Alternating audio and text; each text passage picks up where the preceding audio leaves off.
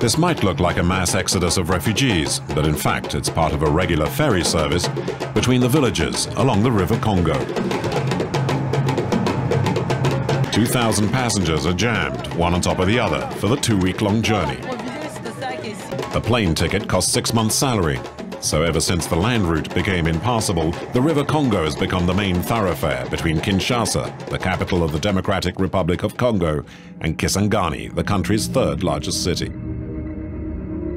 Journeys from another age that meander 1,700 kilometers through the heart of Africa.